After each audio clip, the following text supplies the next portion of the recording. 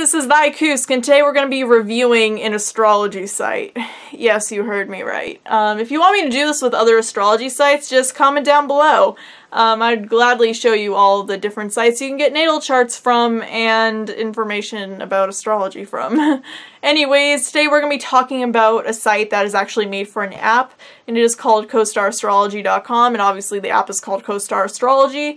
And I can't get this app, so I can't review the app because I have an Android, not an Apple product. It is only on Apple products at the moment. It's only an iOS app. Since I don't have iOS in the Google Play, I can't really tell you how the app is like, and I'm sorry. Anyways, with that being said, the site is pretty aesthetic, okay? It has like this black and white aesthetic. There's like a grid when you first open up the site. It's just really interesting. The charts themselves are pretty aesthetic, and that's why I did check out the site, because I'm like, damn, that chart actually looks really nice. And basically, this is how the charts look like.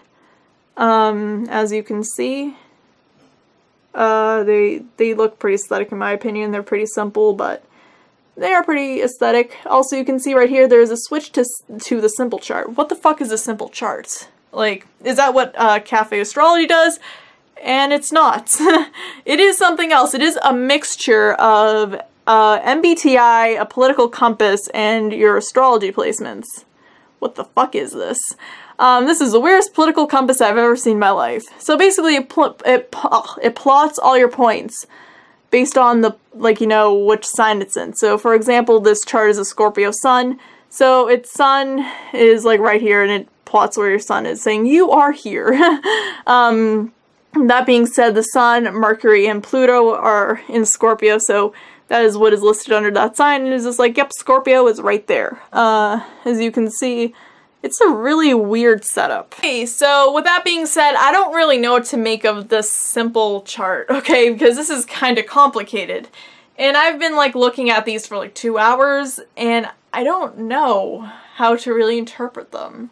It's just how, I guess in the sign's purest form, that's the energy that it has, for example, Pisces would be on the introverted feeling side, because that's their pure form without any aspects to it.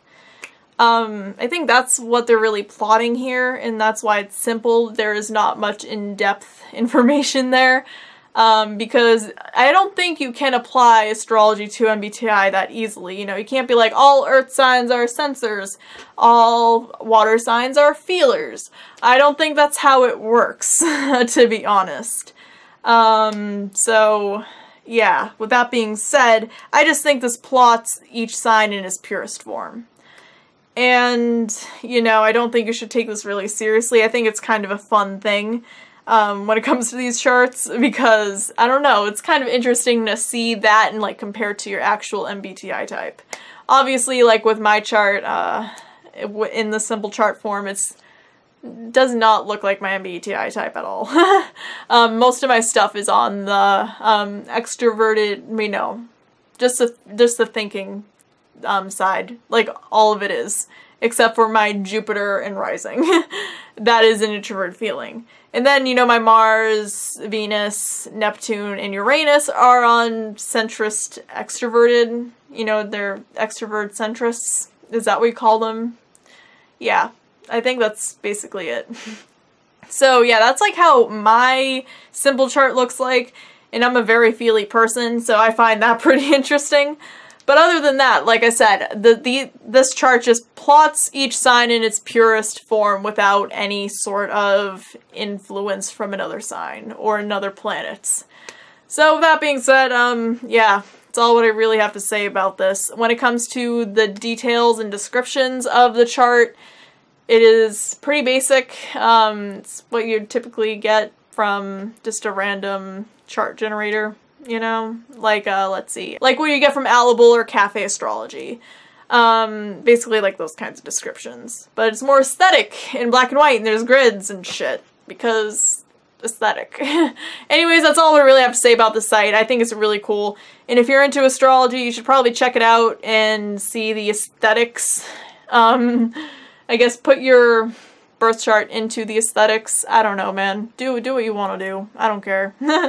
You know, if you want to see your birth chart in aesthetic form, then go right ahead. What can I say? Anyways, peace out, hug a tree. Thank you to MUMS Universe and Fire Ram.